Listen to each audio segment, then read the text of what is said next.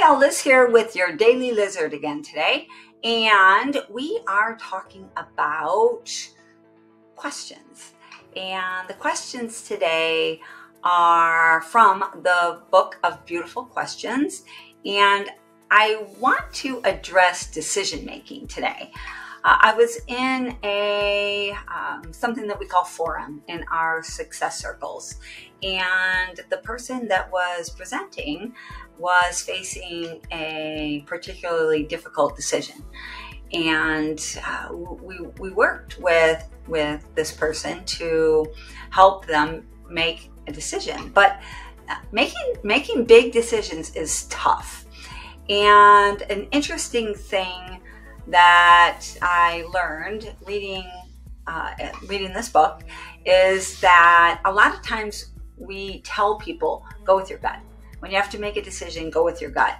But the facts are that, and the research says, that your gut is going to be wrong more times than it's right when you are making big decisions. All right, now we're not talking about like safety things and those kinds of things where you need to make a decision split second. That's a different scenario. But when you have big decisions that you need to make, your gut, probably not the best thing to do.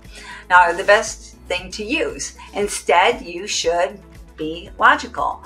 So this book gives you a few questions to ask yourself to get yourself on the right track and make sure that you are actually thinking about the problem in ways that will help you, and then also getting yourself out of your normal biases. And I love this because I know you've seen it the same as I've seen it.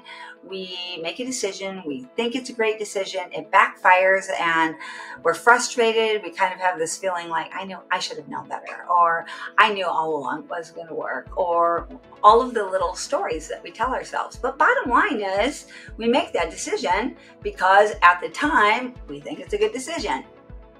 All right, so the book is saying there are better ways to make decisions, but you have to overcome your own biases. And that makes perfect sense to me because I've seen that myself, and I've also seen it in other people, and I saw it again today in our forum where people were talking toward their bias. All right, so one of the points that it makes is that think of yourself while you are, hold on, I gotta put this here, while you are making your decision, think of yourself as either a soldier or a scout. So are you the person that is following the rules and doing the things the way that they've always been done and just following along, not even thinking very much, just doing the thing? Sometimes that's appropriate. But sometimes you want to be thinking more like a scout, the person that is out front trying to figure out what is the right thing to do, opening up your mind for different ideas, being curious toward what other people do and what might work instead of just doing what has always been done. So that's a great question. These are the main 4 questions that are recommended that I really liked, that I thought could actually really work for me, and I'm thinking it might work for you too.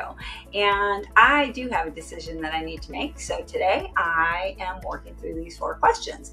And here's what they are. The first one is, why am I inclined to believe the things that I do about this? Why am I leaning toward this one thing?